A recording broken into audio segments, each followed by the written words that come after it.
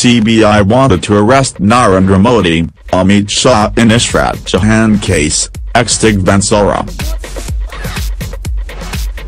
The CBI had given a clean chit in 2014 to Amit Shah on grounds of insufficient evidence. CBI wanted to arrest Narendra Modi, Amit Shah in Ishrat Jahan case, ex-Dig Vanzara. The CBI had given a clean chit in 2014 to Amit Shah on grounds of insufficient evidence. Gujarat's former Deputy Inspector General of Police DG Vanzara on Tuesday told a special court that the CBI wanted to arrest then Chief Minister Narendra Modi and then Minister of State for Home Amit Shah in the Ishrat Jahan fake shootout case.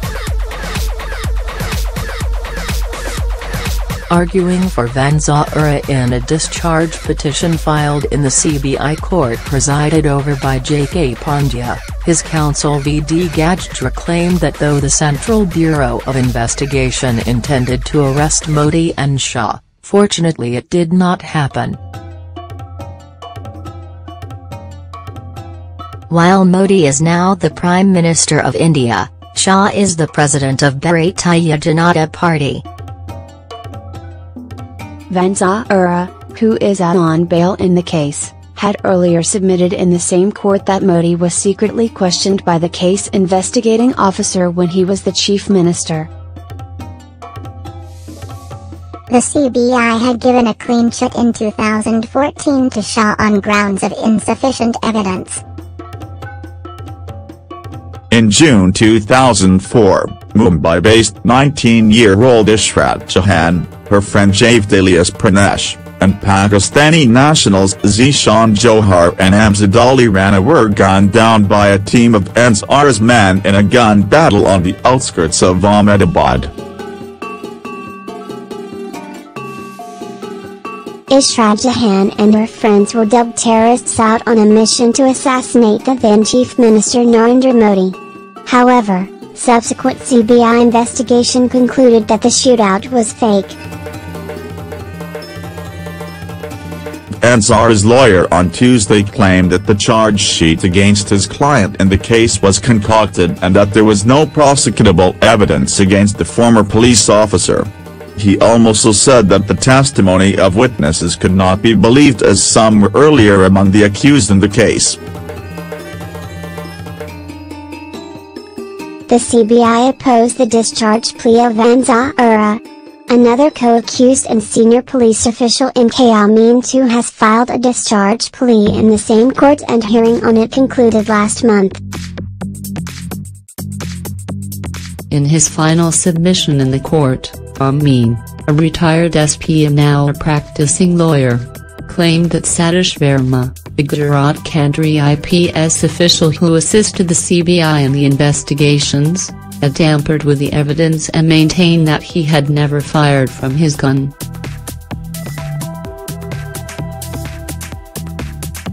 Both former police officers had also sought parity with former in-charge DGP PP Pandey, a co-accused who was discharged by the court.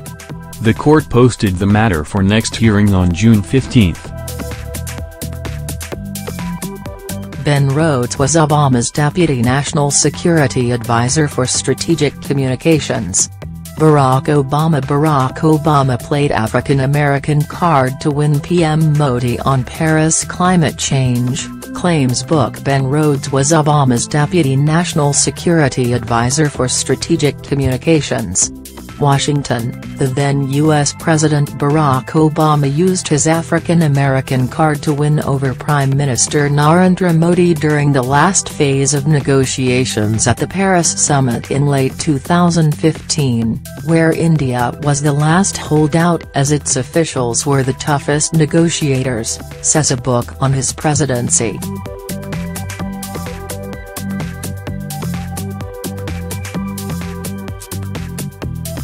When we got to Paris, the main holdout was India, Obama's then top foreign policy and national security aide for 8 years. Ben Rhodes writes in his book The World at Is, a memoir of the Obama White House. The book will hit stands today. Rhodes was Obama's Deputy National Security Advisor for Strategic Communications.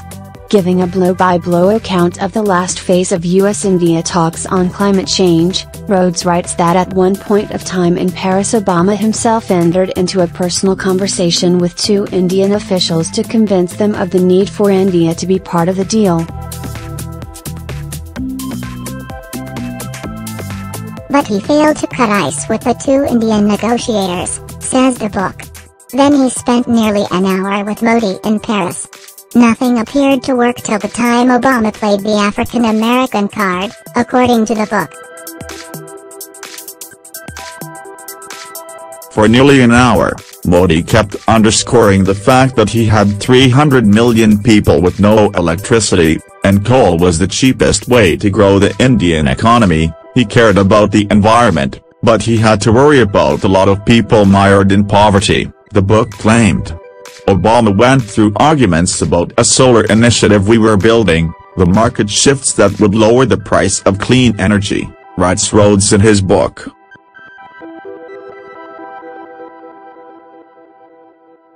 But he still hadn't addressed a lingering sense of unfairness, the fact that nations like the United States had developed with coal, and were now demanding that India avoid doing the same thing.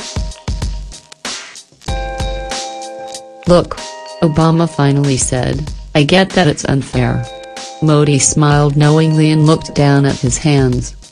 He looked genuinely pained, he writes. I know what it's like to be in a system that's unfair, he went on. I know what it's like to start behind and to be asked to do more, to act like the injustice didn't happen. But I can't let that shape my choices, and neither should you. I'd never heard him talk to another leader in quite that way. Modi seemed to appreciate it. He looked up and nodded, writes the former top White House official, while describing how Obama used his African American card to convince Modi. But before it, Rhodes writes, Obama tried and could not succeed in convincing the Indian negotiators. We were scheduled to meet with India's Prime Minister, Narendra Modi. Obama and a group of us waited outside the meeting room, when the Indian delegation showed up in advance of Modi. By all accounts, the Indian negotiators had been the most difficult, he writes. Obama asked to talk to them, and for the next 20 minutes, he stood in a hallway having an animated argument with two Indian men.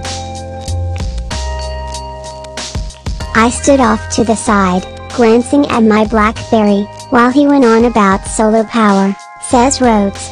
This was something unprecedented and not part of the protocol, he adds. One guy from our climate team came over to me. I can't believe who's doing this, he whispered. These guys are impossible. Are you kidding? I said. It's an argument about science. Modi came around the corner with a look of concern on his face, wondering what his negotiators were arguing with Obama about, writes Rhodes. We moved into the meeting room, and a dynamic became clear. Modi's team, which represented the institutional perspective of the Indian government, did not want to do what is necessary to reach an agreement, he says. Modi, who had ambitions to be a transformative leader of India, and a person of global stature, was torn.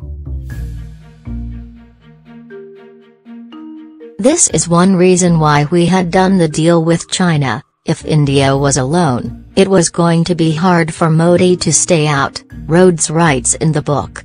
Congress, along with other opposition parties, have been slowly gaining footage over the BJP, with each passing poll and by-elections make soldiers buy own uniform, shoes in India. Rahul Gandhi takes on Modi government again. Congress, along with other opposition parties, have been slowly gaining footage over the BJP, with each passing poll and by-elections. New Delhi, Congress Rahul Gandhi on Tuesday mocked the ruling Bharatiya Janata Party, BJP, after reports of the centre slashing funds for soldiers' uniform emerged.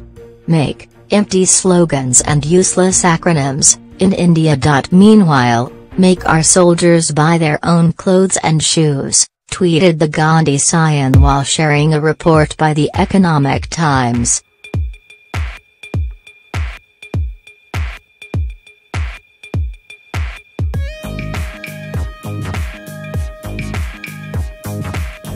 Make empty slogans and useless acronyms, in India. Meanwhile, make our soldiers buy their own clothes and shoes. The report indicated that the Indian Army drastically cut down its supplies from government-ordained factories.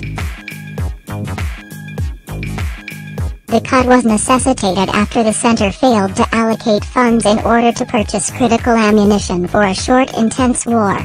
The slashing of funds affected critical ammunition and spares for a short, intense war.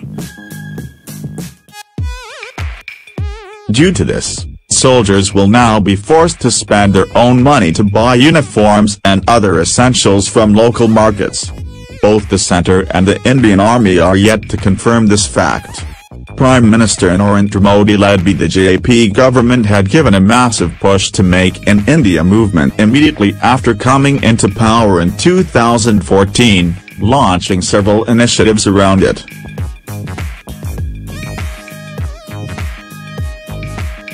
Congress, along with other opposition parties, have been slowly gaining footage with each passing poll and by-elections. In recent Lok Sabha polls, the Narendra Modi and Amit Shah powered BJP retained just 1 seat out of 4 seats. Meanwhile, in assembly by polls, a united opposition managed to dent BJP's hold, with the party winning just 1 seat out 10.